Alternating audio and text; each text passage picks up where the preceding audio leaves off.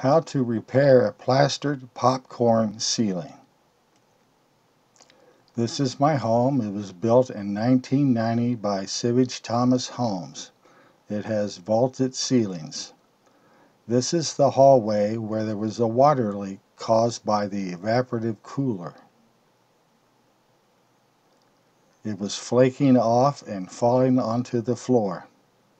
So I was going to put new ceiling texture in its place. This particular product is made by Homax. It's a ceiling texture. It's a popcorn texture. And these are the tools that I'll be using to complete the job.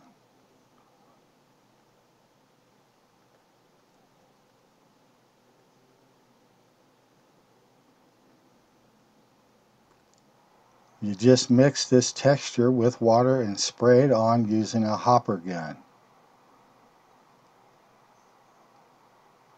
It comes in a fairly big box and covers 250 square feet.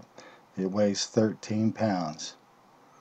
Nothing special about this particular caulking. It's just manufactured by DAP. It's a water-based caulking and the color is white.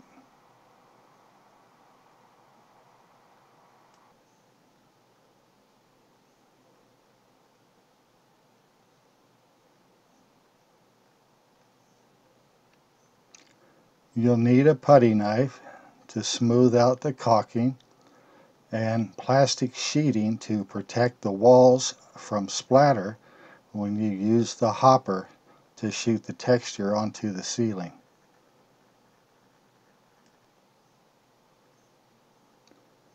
This particular covering I'm using is a plastic sheeting with painter's tape on top, and it's folded so that after you tape it in place it will extend down about 4 feet,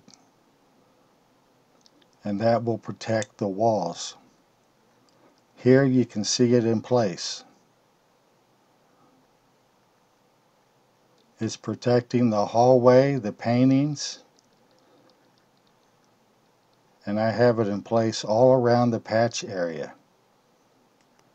It turned out I needed a ladder to reach the ceiling to remove the old plaster, and I put down a heavy-duty plastic tarp underneath to protect the carpet. This coating is plastic sheeting. It's very thin and translucent and will let the light through from, say, the bathroom or the office, and the tape adheres quite well to the corners of the wall. This patch, as you can see, has some rusty nails that are holding up the drywall. Now, before I actually texture this part, I want to plaster over these nails with some caulking. Now, the caulking coming out of this gun right here is rather old.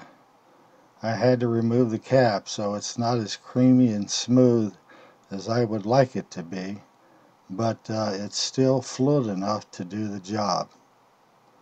I ended up using my fingers to smear it in place.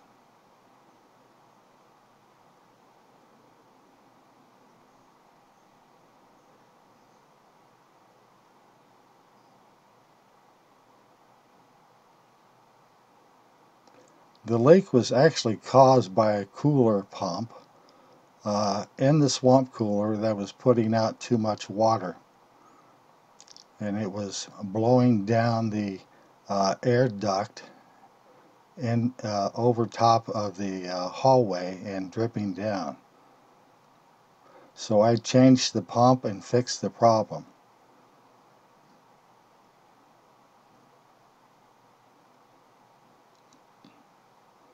It's nice that the plastic is clear because it lets more light in, so it makes it easier to work.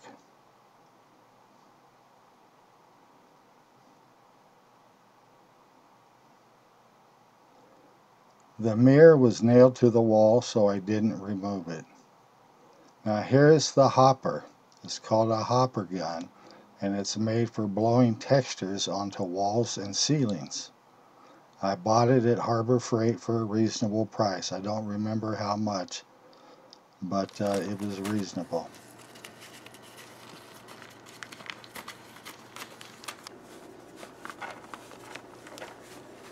I'm mixing my popcorn texture right now, and I used as you can see, a 1-gallon container of water, cut off the top, and that way I don't have to clean it and make unnecessary work for myself. I basically think this mixture, this powdered mixture, is plaster and little pieces of styrofoam, but I'm not sure, but it does act like it, and it does look like it.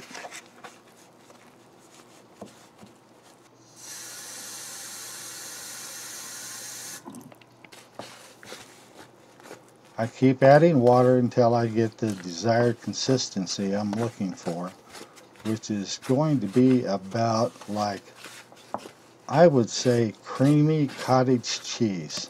Cottage cheese, but on the wet side. And I'm not quite there yet. Still a little bit too thick.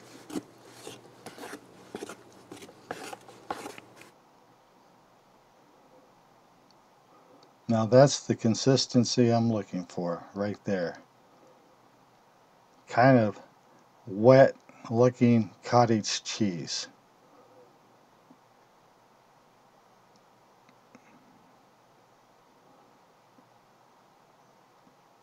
After I get the desired consistency, I'll be pouring it into this hopper gun. This container right here is what holds the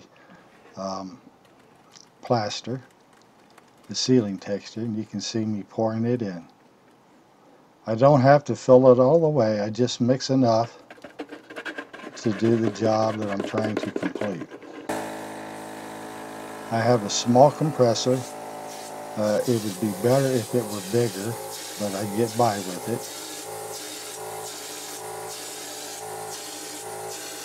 And you can see I'm just spraying it up onto the ceiling. If I had a bigger compressor, I wouldn't be doing it in bursts. But I have to let the pressure build up with this small compressor to get the desired volume of air to push the texture and make it stick to the ceiling.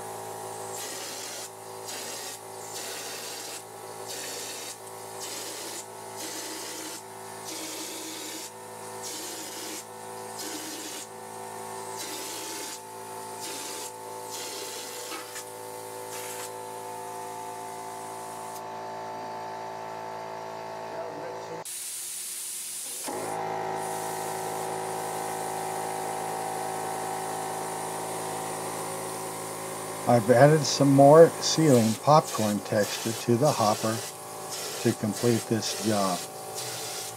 It looks like it took about a gallon or maybe even more to cover this particular area.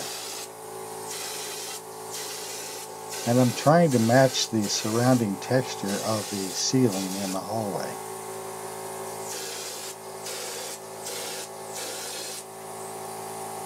It's a messy job, and the popcorn texture goes just about everywhere.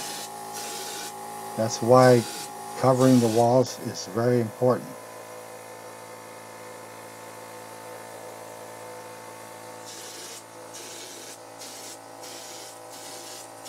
It takes a long time to prepare to do this job, but actually spraying the texture on is kind of fun, but it's the quickest part. I have my light in place shining to the ceiling so that I can see better. Here you can see where the plaster has bounced off the ceiling and splattered onto the protective sheeting that I put down. And it's wet, and you can compare the old ceiling to the new ceiling. Doesn't stand out that much. Yeah, it might drip a little bit. And I just have to let it dry. I can go back and touch it up with a little brush. You know what I'd do if I were you? What? Just a recommendation, Yeah. let it dry. Leave it. Yeah, let it dry. Leave it. Let it dry. Leave it.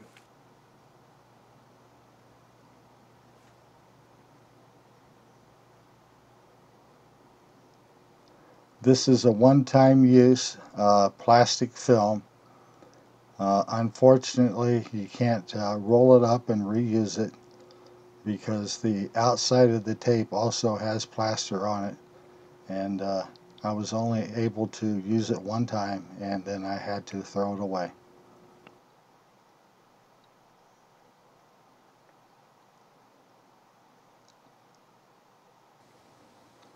Well, after a couple of days, this is what the ceiling looks like. And for my reward, working on the ceiling, I'm going to have a wonderful dinner. My wife is preparing green beans, fresh green beans, and she's peeling the strings off right now. There aren't many strings on these green beans. They're of a high quality. I'm having Hillshire Farm smoked sausage,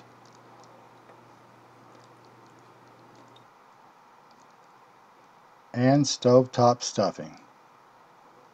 A hearty meal for hard work. Got a few calories in it, satisfying. It's just the kind of meal I needed tonight.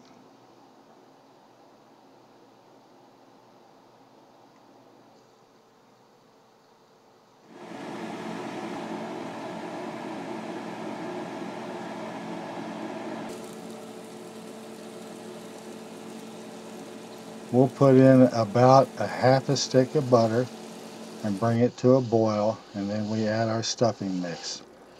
That's according to the directions.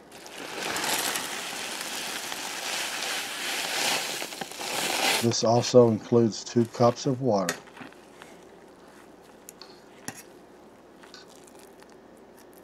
We like ranch dressing on our green beans. And here's the meal. Turkey flavored stovetop stuffing and green beans. And for dessert, we're having chocolate chip cookies and fresh coffee served in fine china.